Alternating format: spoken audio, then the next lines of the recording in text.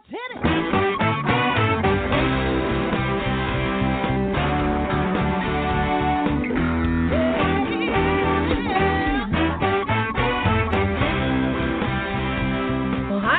And welcome to Alzheimer Speaks Radio. I'm your host, Lori La Bey, and I'm so excited that you're joining us today.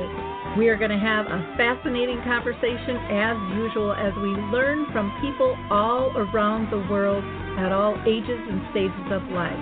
Stay tuned as we shift our dementia care from crisis to comfort. All right, here we go. What you think about, you will bring about.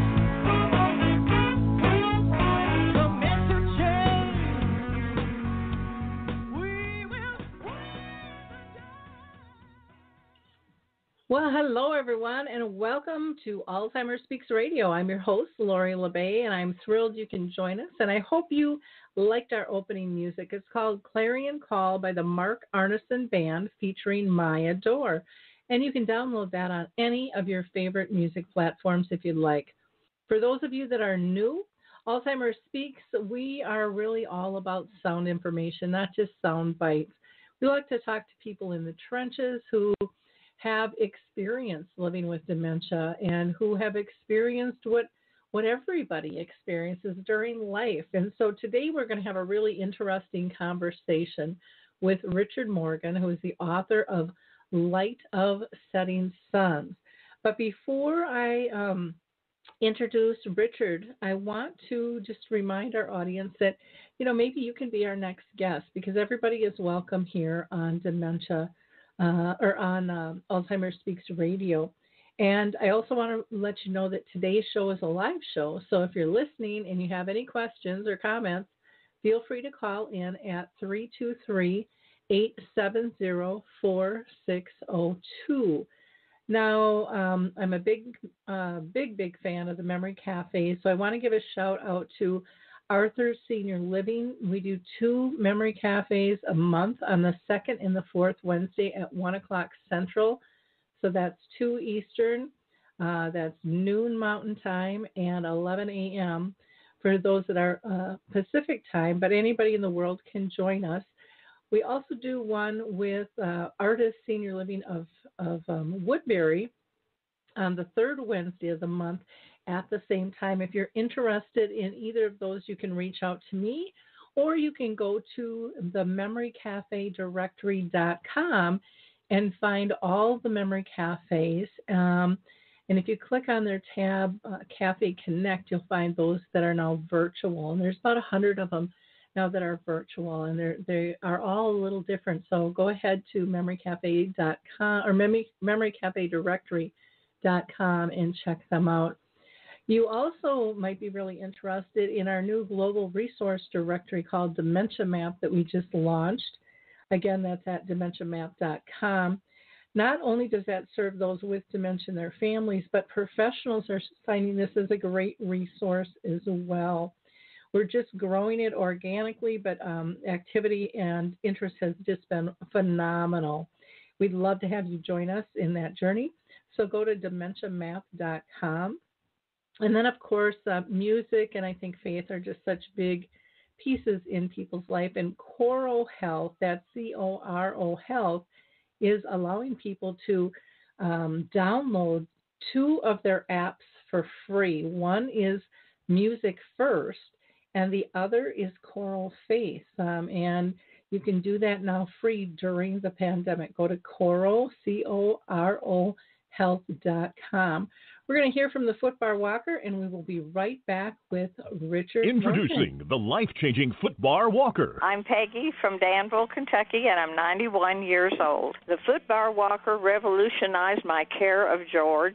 The saving that I made from having to put him in a nursing home came to about $192,000. The Footbar Walker opens and closes just like a standard walker. The only thing that is different is the top bar and the foot bar. Does that ever walker make a difference. Does someone you love use a walker? Do they struggle to get up from a seated position? Are you a caregiver dealing with physical pain and stress as you help your patient? The Foot Bar Walker was designed to assist not only the patient, but also the caregiver. Patients have more control standing up, and no lifting from the caregiver is required. See how it works at thefootbarwalker.com. That's thefootbarwalker.com. Peggy, would you recommend the Foot Bar Walker? Do I ever? I would not be in the health that I'm in today at this age had it not been for the Foot Bar Walker. Well, welcome back. I just love that Foot Bar Walker. If you know of anyone needing assistance, it really makes a huge difference in the life of not only the person in need of using it, but the care partner. So go to thefootbarwalker.com for more information on that. It's quite a beautiful thing that was developed by two friends for two friends. So let me introduce you to Richard L. Morgan. He is a retired teacher and a chaplain and an author on spirituality of aging, spiritual care of dementia, and life in your 90s. He lives in a personal care residence in Redstone, and he today is going to be talking about his new book that is coming out March 1st called Light of Setting Sun. So welcome, Richard. I'm just so excited to have you back on the show. You've been on before, and you are always filled with such brilliance and light. So thank you for joining us today. Thank you. Thank you for having me. Now, I always ask this one question before I kind of get into my line of questions, and that is, have you been personally touched in your own family or circle of friends by someone living with dementia? Oh, yes. My former wife, who died just a few months ago, had early dementia, and I spent almost 40 years working with people with dementia in memory care in two different facilities.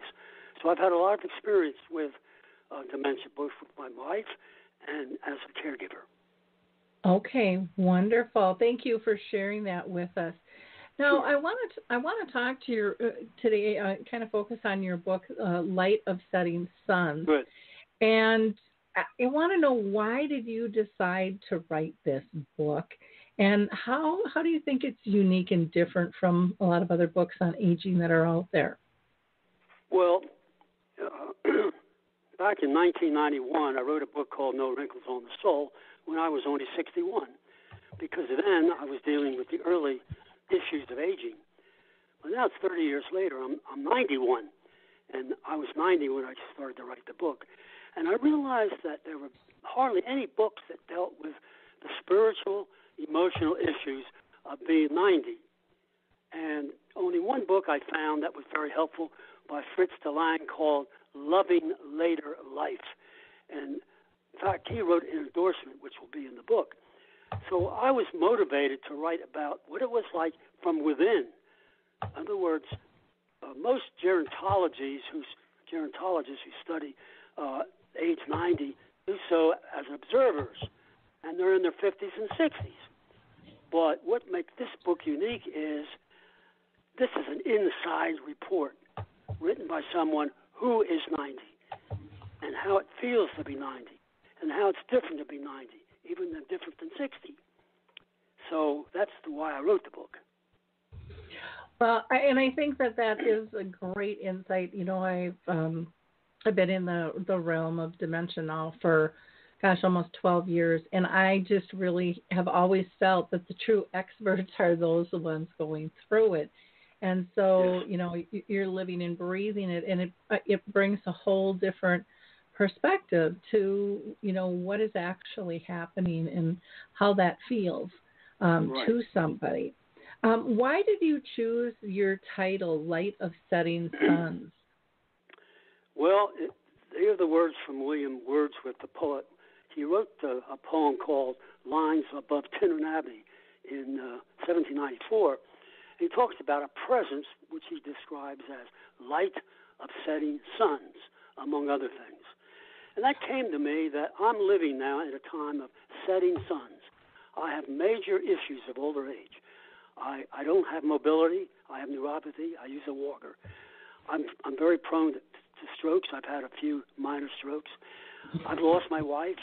I've been displaced twice in the last 6 months. So you want to talk about the issues of aging. I've experienced them, not just, talked about them with somebody else. So light of setting suns, but there is still light. Now, Lori, I like to say there are 3 temptations of older age: to whine, to recline, or to decline. But I like to say there's a 4th: to shine with the inner life. And some of my friends gave me a great quote by Maya Angelou: "No one can dim the light that shines within."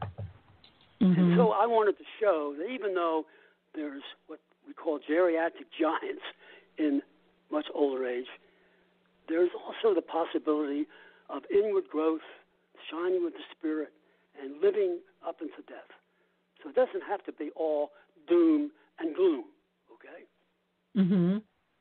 But can you repeat those 4 again for our audience? I love those. I think that was really cool. And my guess is people might have been trying to jot those down. The 3 temptations are to whine, that is to complain, to recline, to sort of to give up on life, or decline. But for me, there is a 4th possibility: to shine with your inner life, which no frailty, no decrepitude can take from you. Shine. And it really concerns me that many older people are so much prone to the first 3, particularly to decline. And I'm declining. I know that. I'll be 92 soon. But still, my mind and my soul is very active. And I think that's possible, even in this late stage of life.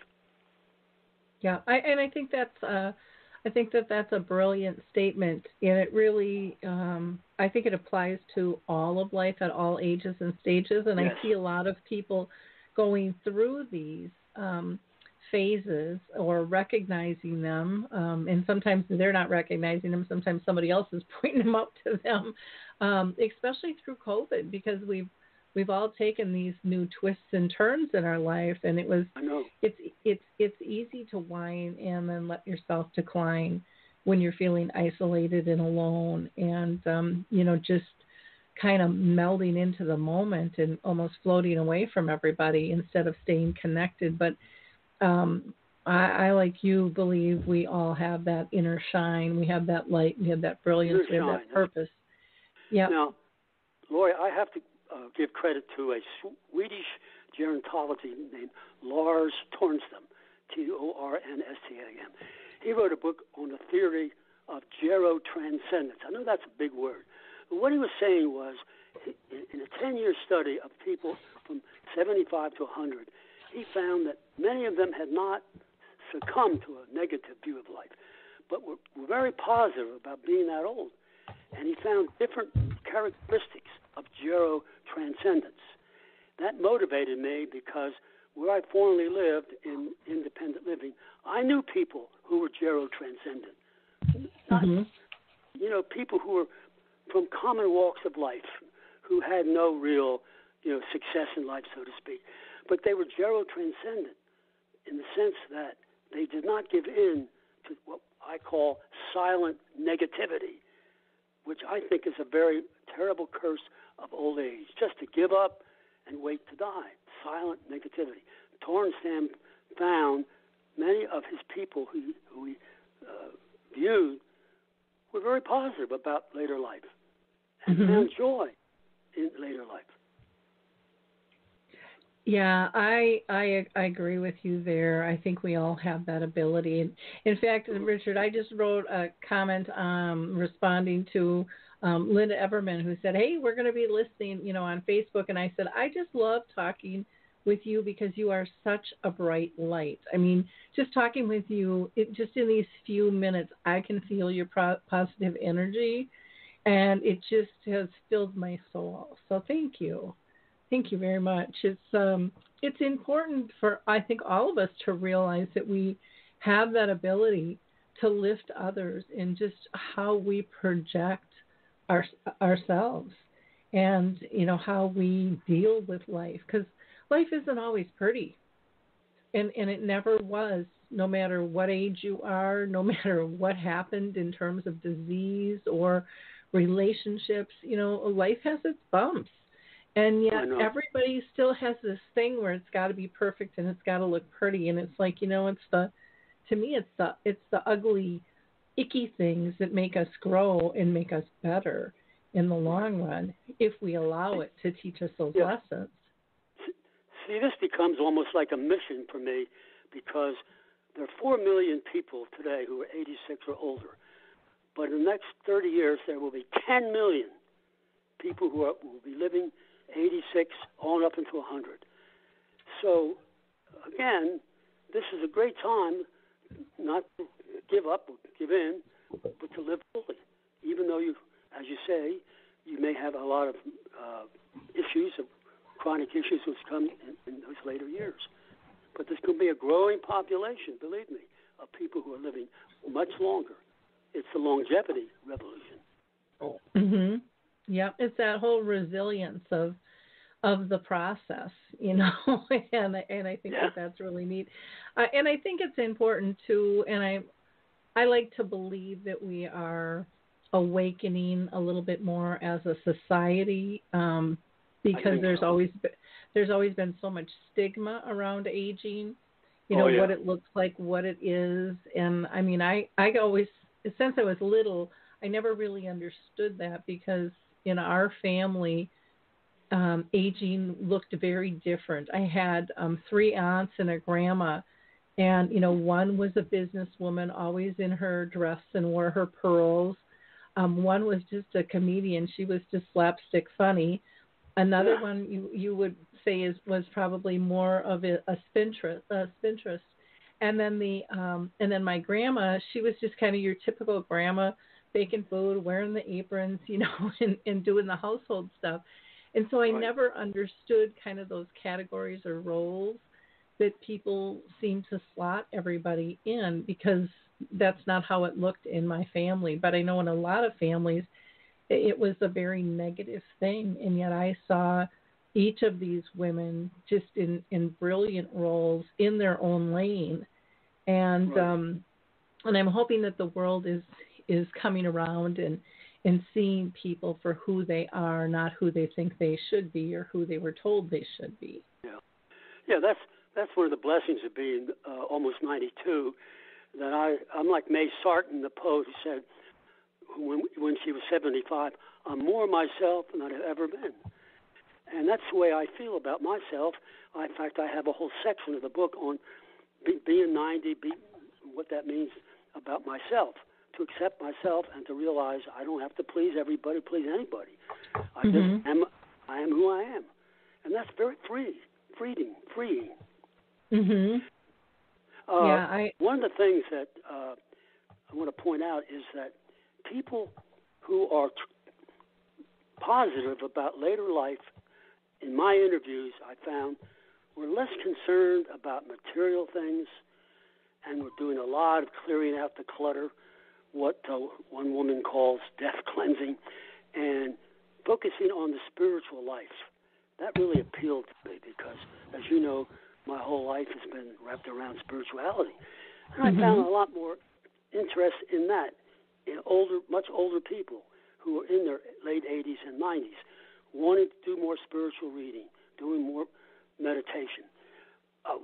One of the prefaces to the book was written by Rick Moody, who's the author of the wonderful website Values in Human Aging. And he said most older people go through 3 stages about aging.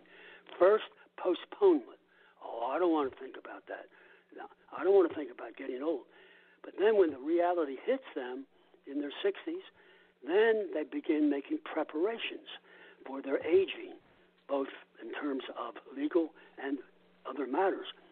But the last stage he calls pondering, and that's where I am. It's a time for the inner life, to ponder, not to be busy all the time. In fact, one of my meditations is about a man named Howard who felt terrible because he said, I'm so useless. Well, I said, Howard, there is a time to be useless. But what he found was, sitting on his porch, he found that he could be of help to people who came and want to talk. So the point is that it's okay to be useless. We live in a productive society where everybody focuses upon what do you do? What about who you are? Mm-hmm. You know, that's very important. And I find that very true in people who are what I call gero-transcendent. They want to deal with the inner life. They don't care about material things. And they don't need a lot of social activities, just a few friends. And they want to ponder about the mysteries of life and of death. And I think that's an incredible time to be alive. I really do. Yeah, very, very neat. I like that, the postponing, the preparing, and the pondering. And I think the pondering is just such a beautiful space to be in. You know, it just, you're allowing things to flow. It's very, very, very cool. I want to ask you, who is your target market? Because I think I know who it is, but I want to see who you say your target market is. Obviously, people who are in their late 80s, 85 and older, who might want to hear from someone who's living about being 90, now 92. I think that's a market right there. Then I think the baby boomers, who are, you know, many of whom are starting to retire and who are going to live longer. I think we're going to extend life way beyond what it is now, thanks to medical science. Medical science can prolong life, but they can't tell you what it means. And then I think another good market are adult children who have aging parents. And I dealt with that in the book, talking about what's the best approach for children, adult children with aging parents, particularly when some of the children are in their 70s and their aging parents are in their 90s. And I mean, that's a new issue. So that's, I see, as the market. People who are my age or a little younger, the coming baby boomers, the boomers, and adult children with aging parents. Okay. I can also see this just for younger kids in school, you know, college age and things. I just think that they are looking for answers when they're seeing that there's, you know, something that's off. I mean, I just see that there's this searching. It seems like they're much more inquisitive and want to really be knowledgeable on things. So I see them as a real target market with this too, because they seem to be evaluating life very differently, and not just taking everything they hear for granted, but wanting to know the whys and the hows with things. And so many of them are also being affected by, you know, parents and grandparents in terms of this whole aging process, and some even, you know, great-grandparents. And so I think it's really important for them to understand what that all means. I'll never forget, Richard, this is when I was still selling real estate, so this was a long time ago, and I started a program called Classic Lifestyles that helped the senior and their families kind of get on the same page. And I had a social worker call me and ask me to do a class, and she's like, Lori, I don't want you to do the typical class you do. It's great, you know, but I really want you to get them to understand where their parents or grandparents are at, because they're just really, really struggling with this. Right. And I said, oh, I can do that. That's not a problem. And so we did a lot of experimental kind of games, and they, you know, put gloves on and had to pick up money, like big ski gloves, and had to wear glasses and had to write with different tools and try to read. And we just did all of these different things. And it was amazing because the class, I mean, I had several people just bawling their eyes out by the end going, oh my gosh, I did not understand. I had no idea how difficult this was for them. And here, you know, I've kind of been riding them, and I had no idea the pain it caused or the difficulty because of arthritis or because of loss of hearing or sight, and they felt horrible, but they were really very appreciative to learn what physically was going on and how that could affect somebody emotionally as far as wanting to engage with others and stuff. So I think you've got great potential with this book on many, many levels. Oh, yeah. Talking about adult children and aging parents, I speak from experience because what I try to say in my book is that we who are older should not tell our children, you owe us a debt. In other words, I was cared for by you when I was young. Now it's your turn to care for me. No, I think what the best approach is to form friendship between adult children and aging parents. And I experienced that. We lived for 17 years, only a few minutes from our daughter, and she was wonderful. And when my wife died, I was really, I had no family. I'm living in a new situation. The only people I really know are the medical staff. But Anna has been a great help to me. She's been a friend. She not only meets my needs, but she's been my friend. And I think that's the approach that adult children need with their aging parents. Not that this is a burden or the older person saying, you owe me, don't put me in a nursing home. Just become friends. And I've experienced that. And it's a wonderful thing when that happens. See, I have two sons. One's in California. He works for 3M, by the way. He goes to Minneapolis a lot. And another's in North Carolina. So Anna's my only family member close by. Mm-hmm. Well, and it is beautiful to be able to see a different side of a relationship too, instead of I experienced that with my mom with dementia. As she progressed and declined, I was able to see her kind of in a childlike state. And people were like, well, wasn't that upsetting? I'm like, it was the most beautiful thing I had experienced, because she was so free. She was just so innocent, and she was so joyful. And to be able to see my parent like that and experience that with them, that was a wonderful, wonderful gift. So part of it is, switching our mind frame of what we're told life is supposed to be like and what we're supposed to experience. And I think sometimes we put up roadblocks because of what of the stigmas and what we think society expects us to be like and act like and all of those things. I wanted to talk to you too about the difference you see between waiting to die and living up until death, because I think, to me, it's just like two opposite ends of it. That's a good question, but that's a tough question. Mm-hmm. Because of the pandemic, even before I was quarantined trying to visit people here, many of whom were very nice and good people, but all they told me was, this pandemic has made me feel there's no more life left for me. I'm just waiting to die. Mm-hmm. There are people who have that approach when they get to be 85 and older. And, the old saying is, Lord, why has the Lord left me here so long? And I can relate to that. When my wife died, we had over 4 decades of a happy marriage. And, I had that feeling of how these people feel when they're waiting to die.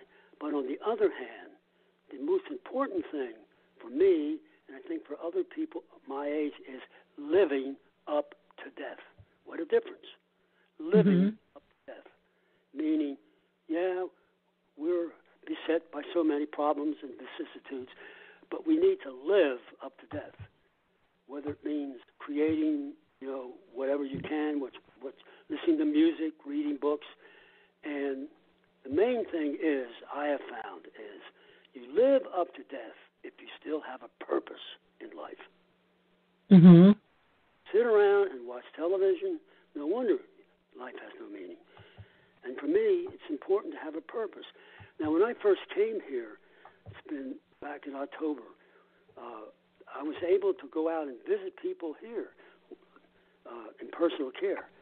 And that was, for me, for them, it was wonderful because I was a silent listener to their stories. Mm-hmm. But for me, it was so gratifying that I still had a purpose. And when I was down in what they called supportive living before my wife died, there were people there with dementia. And so I could continue that ministry, which I begun way back in 1960. And that gave me a purpose, to be there for them, to listen. And I think that's the main difference between waiting to die, no reason to live, and having a reason to live up to death. That's important. What do you think?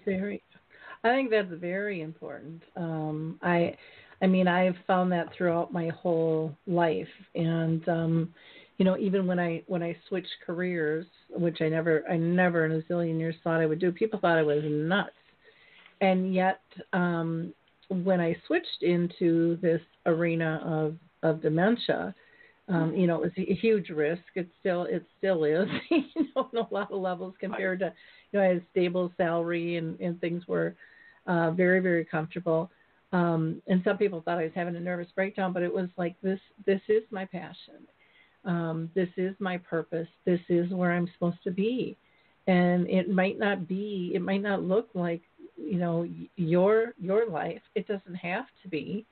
But everybody, I think, has, can find their purpose. But I think so many block it out because they're afraid of what other people might say about going down that path. But let me affirm what you're doing. You certainly do have a purpose with your wonderful thing on Alzheimer Speaks. I mean, that has blessed a lot of people, more than you will ever know. Yeah, it's kind of been a little miracle baby, in its own way. And you kind of look and go, well, how did that happen? But it really is. It's like a God thing. It's a very spiritual thing.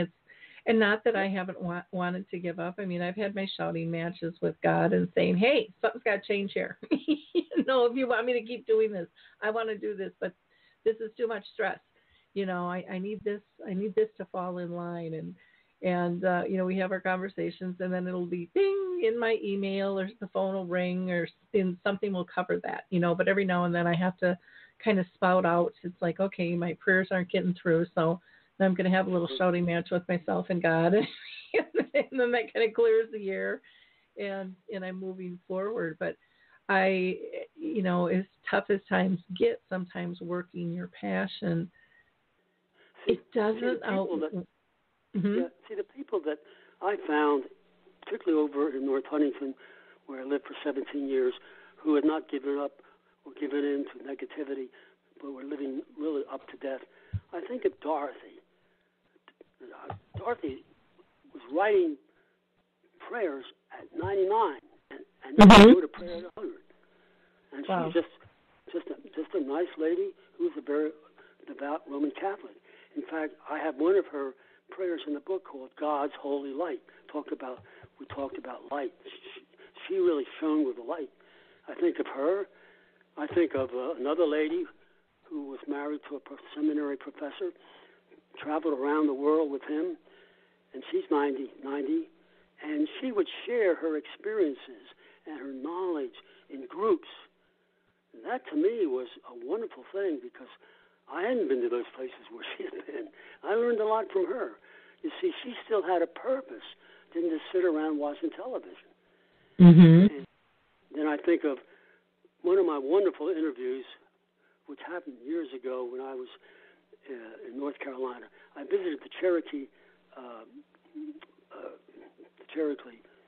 place in North Carolina, and it was a reservation, but I was very disappointed that in the Native Americans I tried to talk to about wisdom, but I drove back into an old country road, found a woman sitting on the porch, and I went and listened to her. She said, I don't know how old I am. They tell me I'm 90. But when her parents hid from, when they moved, in the Trail of Tears moved the Native Americans west, they hid. And she still lived in that same home which they had built. And full of wisdom, she used to sit around the fire and listen to the Native Americans share their wisdom. And she had I learned much from her. She had a purpose to share that wisdom. Unfortunately, she told me, nobody listens to me anymore, none of the younger generation. And I said, how sad. It really was, because I learned a lot from her about Native American beliefs. Mm-hmm. So I think of people like that, and I think of others that showed me that the light still shines in the darkness. Yeah. Oh, I definitely agree. And there's so much, like you said, wisdom to be shared and to be learned. Oh. And I think, and I've always been like this since I was really little. I just loved being around my elders. And I think part of it was because there was this peacefulness. It wasn't so crazy busy. And I'm 61, so you look back when I was a little kid, life wasn't even near the pace it is today. I know. But I felt this peacefulness, and I think my grandkids, for the most part, feel that with me too. It's just a place where they can slow down and breathe and just be and be engaged. Having someone who really takes the time to be with you. It was Eric Erickson who said, wisdom is experience well digested. Mm-hmm. That is so true. Yeah. Wisdom is experience well digested. And in fact, there's a tribe in Africa, the Yoruba tribe, that calls their elders wisdom people. I love that. Not old people, not even, aging people, wisdom people. Yep. And they believe, as I just said, the older people have wisdom that needs to be shared with the younger generation. It's an honored position to achieve. Where, you look up, that's one of the things I did when I would go into the schools and talk about aging. I'd have them shout out, when you think of an older person, what do you think of? And the words, we'd look at the dictionary, and they were all derogatory. They were all something nobody really wanted to be called. Right. Exactly.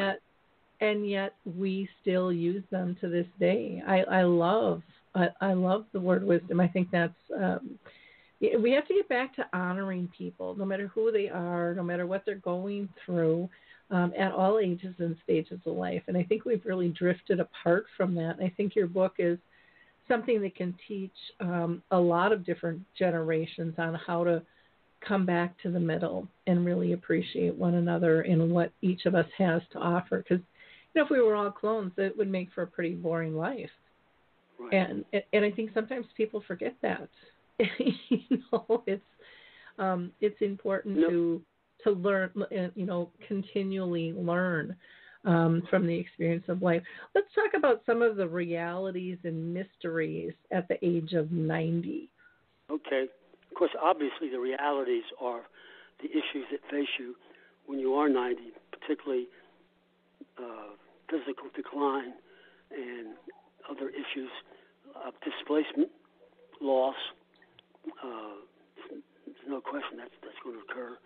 You'd be very fortunate if you could cruise and be in 90 on cruise control, but that doesn't happen. Everybody's going to have some issue that faces them, and we just have to be aware of that.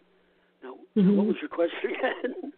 Oh, just what are some of the differences that you've seen that's the regarding the realities? Yep. That face me. I never thought I'd end up like this, to be honest with you. I'm very, very, very limited by having to live in a place which personal care, but I get good care here. And I never thought that I would outlive my wife. I thought it'd be the other way around. But the mysteries are things that we ponder, as we talked earlier about the importance of pondering. Two of which I deal with in the book. One is the old question of why do good people suffer? And that has become really a forefront question in the pandemic. I cannot, we insisted, I told you we had 8 people die over in the other Redstone, one of the other Redstones. The pandemic has caused a lot of pain and suffering, and I often question, well, why? And, that's a mystery. I don't think, well, I can find an answer, but I still think about it. And the other mystery, of course, is life after death. I gave some thought of that earlier, but now I think about that all the time. I studied a lot of near-death experiences and all the metaphors. So you sit around and you do ponder the mysteries. You don't get answers, but at least you can face them and say, "This is something for which I have no answer." Mm-hmm. Life is not that simple. I wish it were. That whole life after death is an interesting one too. I bring up my, the journey with my mom who lived with dementia for 30 years, and I really say it was a spiritual experience like no other. I didn't know the depths of that a relationship could have. And to me, it was totally spiritual. The way we communicated at the end, I mean, we didn't have to use words anymore. She would actually come to me in dreams, and people are like, well, that's kind of weird. And I'm like, it's pretty dang cool. When you're getting messages, even when she was actively dying and stuff, and telling me to, I better finish writing her obit because she wasn't going to stay around a lot longer. Or, you're not going to be here when I go. I need to know you're going to continue to work. And so when everything fell into place, I had 2 keynotes and I was gone, but she was with me the whole time. I mean, it was just amazing. And even that's something to really cherish, It really is. So I think, opening up kind of our hearts and minds to what can be, what we can still feel, what we can still, how we can still connect. And she's been gone since 2014, and I still feel her spirit around me a lot. Oh, yeah. I still feel very connected, and I know some people are scared to even talk about that because some people are thinking, oh, that's kind of voodoo. I'm not either. No, I'm so not. Beautiful. I mean, my Celtic background says that the dead people are very near us. Mm-hmm. Their presence can be felt around us, and I believe that. My wife, I sense her presence almost every day, and I think that's important for those of us who are this old to know that there is a relationship, a connection, as you say, between loved ones who have gone but still with us through the Spirit, and what we call the communion of the saints. And it's still a mystery. I mean, I must have read 15 books on life after death.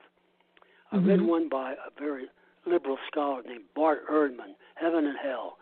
Waded through that book, and when I finished, I said, it's still a mystery. No one has the real answers of what lies beyond.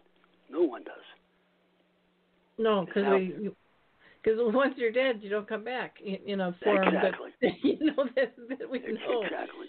So yeah, it's very interesting. But I think of all the people who nonchalantly will say, they saw an eagle or there was a penny or something, and they'll say, this reminds me of so and so or so and so's around, but they don't. They'll let it slip.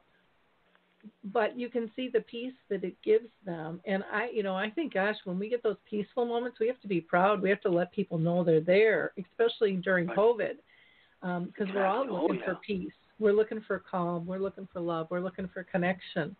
And I'm a firm believer also, Richard, I don't know if you are, but that you're only going to find what you're looking for. So if you're looking for the negative, you're going to find the negative. But if you're going to look for the beauty and the connections, they're there. They're there because I've sensed my wife's presence. For instance, rainbows come into my room. Wow. And, I mean, that's just, to me, a sign. Because I know my former wife, Alice Ann, loved rainbows. I mean, that's a sign. People may think I'm crazy, but I think that's a sign. I really do. Mm-hmm.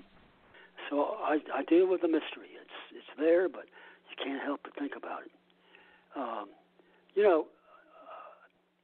recommend Fritz DeLange's book, Loving Later Life. He's an ethicist, and he mainly writes about the ethics of aging, that when you're that old, when you're 85 and older. But he has a lot of good sections in there about how you face these issues.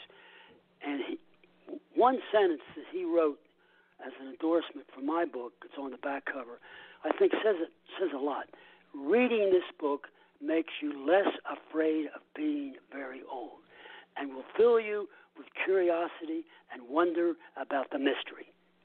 Mm-hmm. That's a wonderful sentence. It really and then is. It says, being 90 stands for the embodiment of wisdom, growth, and inner vitality and transcendence. His book is wonderful, and I was very fortunate. I wrote him. I had no idea he'd ever write back, and he wrote a very lovely letter, and he wrote an endorsement, which is on the back cover of the book. But I recommend his book. I have read that book many times. Yeah, that's wonderful. You had mentioned, and I just want to point this out, you said you have rainbows come into your room, and some people might think you're crazy. Exactly. And I love the wisdom of age, of not caring anymore what other people think, but going for the peacefulness within, and knowing that is way more important than what anyone can ever think of you, because you're the only one that can give yourself that peacefulness. And and the other thing I want to mention is, again, with my mom on her dementia realm, she would, at times, I think she was talking to people who had passed. She was having conversations with people who had passed. Now, some people could look at that and say she's crazy, get a PRN, she needs medication, she's hallucinating. And I told the nursing staff, no, she's at peace, she's happy. Why would we medicate her? She's not disruptive to anybody. And it was almost like she crossed the veil there. And again, some people might think I'm crazy for that, and I don't really care. That's my opinion. You can have yours. See, again, that's something from my Celtic background about the thin veil. The veil between heaven and earth at times becomes very thin. Mm-hmm. It can happen in places, or it can happen with people, just like you said with your mother. I mean, I think that veil can become thin, but we live in a thick world where we don't want to acknowledge that the veil can become thin. But it does. Yeah. I've experienced it.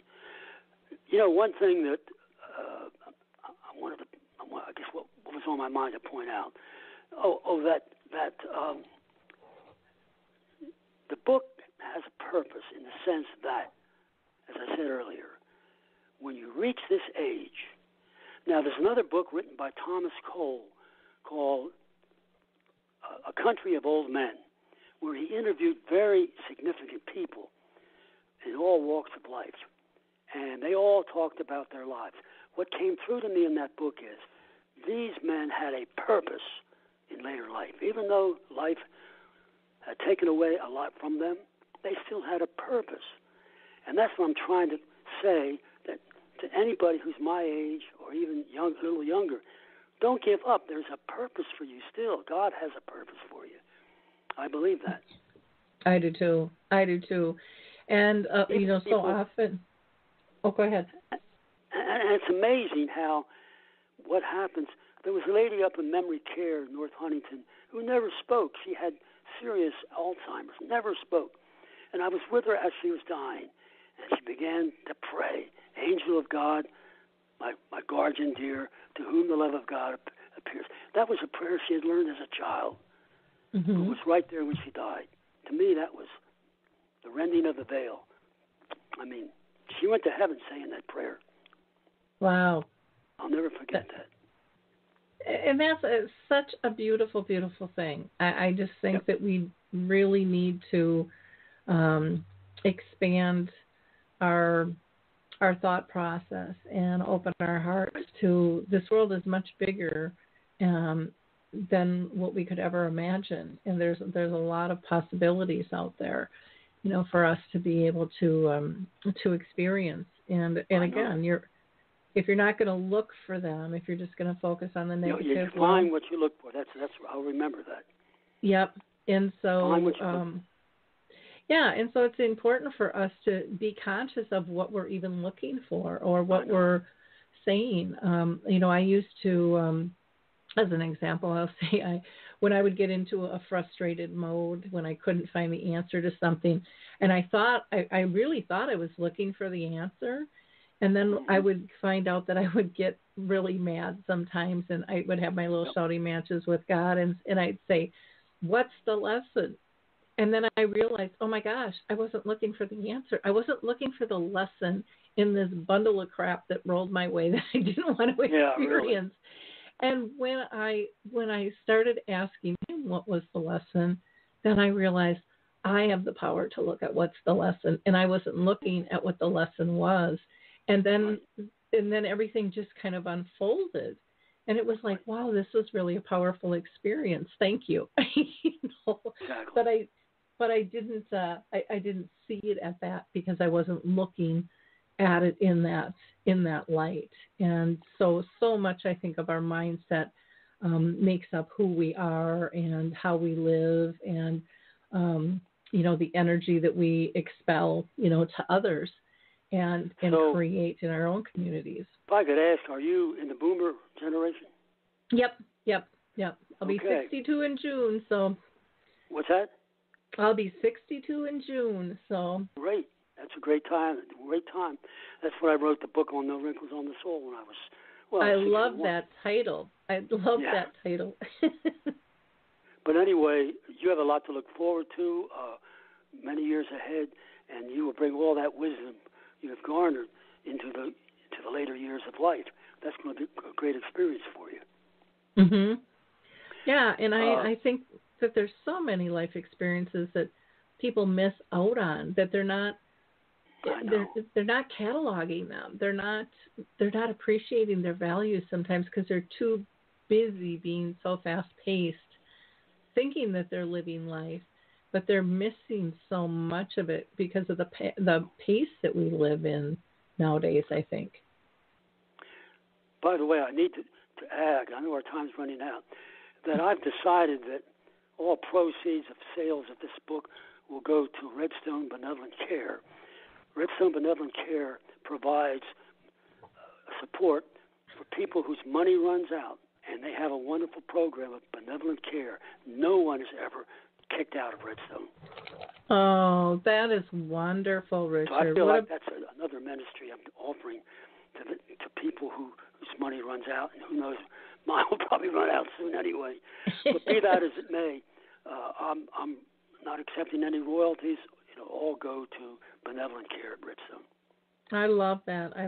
That just shows, again, the brilliance of your soul and your heart, that you really walk your talk. I mean, you get the importance of caring for others and what you can do.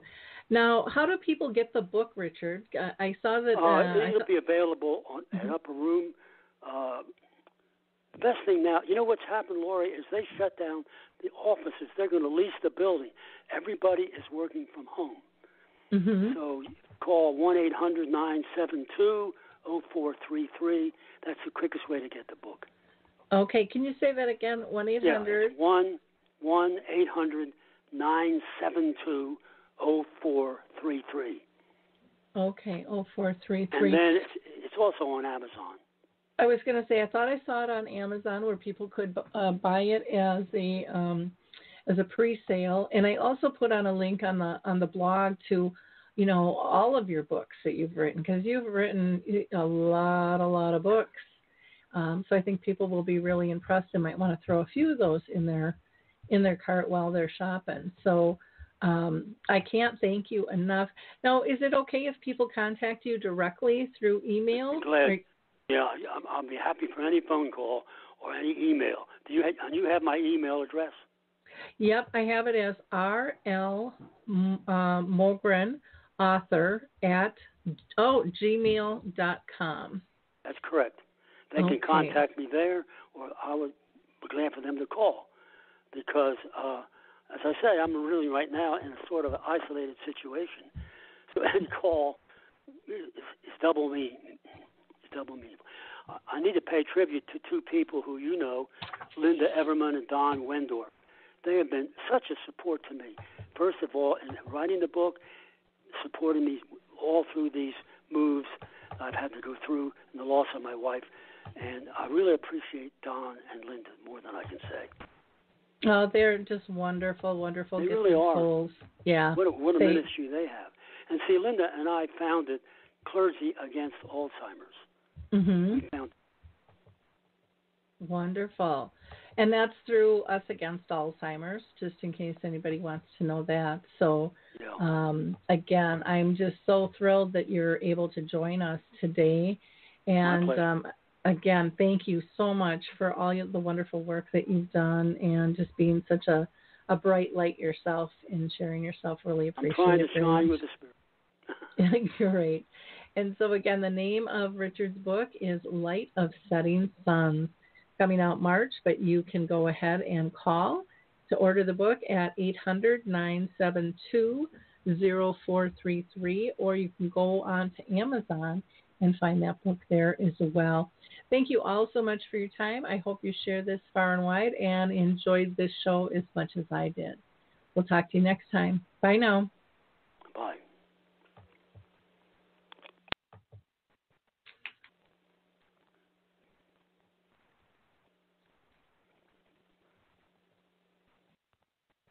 Hey everybody, Jared Sebestier, host of Retire Repurposed. This podcast is dedicated to help people transition into fulfilling and purposeful retirements. Retirement is a big life change. In fact, the two most dangerous years of a person's life are the year they were born and the year they retire. Few people can just flip the switch from working a career 30 or 40 plus years, retiring on Friday, without methodical steps to living what we call a repurposed retirement. To listen now, search Retire Repurposed on your favorite podcast platform, Senior Resource, or Life Audio.